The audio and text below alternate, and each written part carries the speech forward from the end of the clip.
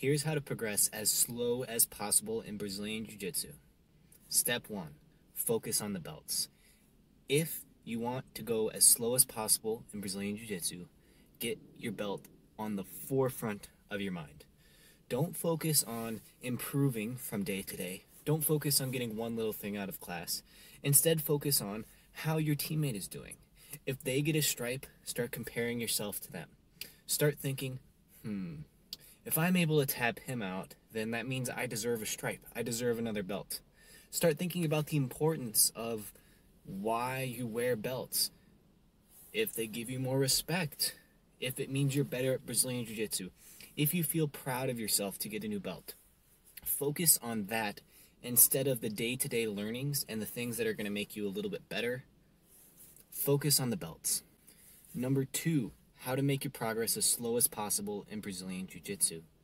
Focus on doing the moves as hard as you can, as quickly as you can, and don't worry about whether or not it's 100% correct or if the move feels correct. Don't worry about getting an internal sense of flow and correctness. Instead, focus on ripping the moves as hard as you can. If you're sparring with someone who is lower ranked than you, don't sit there and troubleshoot and try to make the move feel as correct as possible. Instead, just get through it as quick as you can, muscle these reps, and just rip and roar to get the tap as quick as you possibly can. Number 3, how to progress as slow as possible in Brazilian Jiu-Jitsu. Focus on not sparring.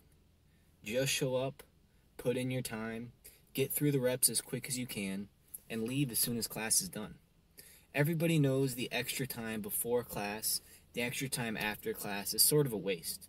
You're only there for an hour anyways. Might as well just get through what you have to get through and be done with it. Don't stick around for the extra sparring time. Just be done. Get through your reps and get it over with. If you're confused about a move or technique, make sure you don't ask questions. Your coach actually doesn't want to hear if you're misunderstanding something. He wants perfect students who are going to get it right away and do it with no questions asked. If there's a misunderstanding, keep your mouth shut. You might get embarrassed. And everybody knows embarrassment is the thing you should be avoiding. We're not here to learn. We're here to get through the class, have a little bit of fun, and be done. We're not here to get better. We're not here to improve. If you want to get good at Brazilian Jiu-Jitsu as slow as possible, never ask questions, hide your misunderstandings, and purposely partner up with people who are lower ranked than you, so that way when you're drilling your moves, you can do them incorrectly and no one will make fun of you. Everyone knows that if you practice your moves with an upper belt, they'll tell you that, that's not quite right. Maybe you should try to do it like this, or shift your weight here, or move your hand in this position. And that's embarrassing, and we don't want to do that. We want to get good at Brazilian Jiu-Jitsu as slow as possible. So make sure not to ask questions if you're confused. Number 5, how to progress as slow as possible. Don't spend any extra time outside of class investing in moves. You don't want to go on YouTube and research extra techniques. If you're having trouble in a specific position, series, or technique, don't go out there and see what other people have to say. Don't expose yourself to more information. Instead, narrowly focus on the things that you're going to do in class for that day, and then sort of forget about them after the fact. Don't go back and, say if you're working on a side control position. Don't go and search up top side control position tips, or if you're being crushed in side control, don't go out there and access the information from some of the world-class competitors and coaches that has freely available information. Simply ignore that. You don't need to invest extra time. We're here to get good as slow as possible. Furthering on this point, when you're exposed to concepts and ideas in class, don't take notes on them. If you have a class that's particularly useful, maybe the coach touches on a technique that you've been working on for a while or a position you have trouble with, don't take out your journal and write it, because everyone knows if you expose yourself to information in multiple different ways, say you are researching videos on it, say you're learning about it in class, say you're sparring before or after class, which again, if we want to get slow as possible, don't do that extra time. Then, if you're writing it down, that's a whole nother way you're exposing yourself to this information. And everybody knows when you continually expose yourself to information from different sides, you absorb it quicker and you learn faster. And if we want to get good as slow as possible, this is how to do it. Bonus tip for getting good as slow as possible, don't train consistently. Everybody knows that if you show up for consistently 3 days a week minimum for bonus, you get good pretty quick.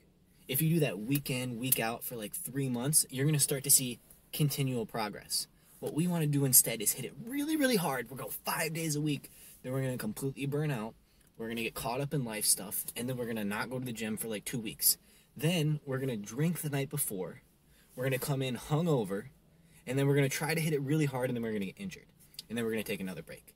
And since you took that long break, you're going to come back right again. And then burn yourself out and get injured one more time. If we're trying to get good as slow as possible, we want to show up super inconsistently. I would highly advise not making it a part of your schedule and not making a habit out of it. Say if you're going to work at a certain time and you can hit the morning class, shower, and then go to work right after. Maybe do that a few times a week. If you make it a consistent routine and part of your schedule, you're going to have really quick progress. And if we're getting good as slow as possible, that's not how to do it. The last tip I have for getting good as slow as possible is don't push yourself. Don't sign up for competitions or something that's going to make you go a little out of your comfort zone. Everybody knows if we want to get good slow, we want to stay what's comfortable. We only want to partner with people who we know we can beat. We don't want to go out there and push ourselves. So if you're actively seeking opponents who are better than you, and you're actively trying to train for competitions, something that's going to have adversity and make you a little bit scared, it's going to push you to grow. You're going to be more motivated to go out there and train a little bit longer, to hit those extra classes. And if we're trying to get good as slow as possible, don't do that. We want to go and stay within our comfort zone. Don't push beyond your limits.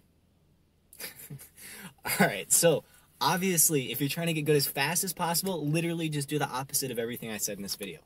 I was having a little bit of fun with it, but what inspired me to make this video is the counter coaching concept. Now, I'll make another video on counter coaching, but if your opponent's coach is, or even your coach, say you're in the middle of a gym, this is where I got the video idea from, is saying, hey, bridge and roll, make him post his hands. Say you're on top mount and he's giving advice to the person who's on bottom mount. Literally, just do the opposite. If your opponent's coach is saying, close guard, get to close guard, don't let him get to close guard. Literally, just do the exact opposite of what he's saying. So obviously you can apply this concept to the video and do the opposite of what I suggested. If you get good as slow as possible by doing that, well, obviously we invert it. We want to start, not focusing on the belts. We want to start focusing on little improvements. We want to get out of our comfort zone. We want to try to grow. We want to ask questions. We definitely want to expose ourselves to information in as many different ways as you can. Now, on that, if you start investing in techniques that are like, meh, it might slow your progress. Now, I spent a lot of time trying to do the buggy choke because I think it was fun and I wasn't specifically training for a competition. But if you're a little bit newer and you get caught up in like fancy techniques that are like a little bit showy, a little bit flashy, I'd recommend focusing on the fundamentals and things that are actively being taught in your class. That's much more effective. But even still, if you start exposing yourself to more information, it's almost never a bad thing. So literally do the opposite of everything I said in this video if you want to progress faster. Drink your kombucha since you made it to the end of the video, and support the channel down below. Liking, commenting, subscribing, sharing these videos helps me make them, helps me know people are out there watching. Peace.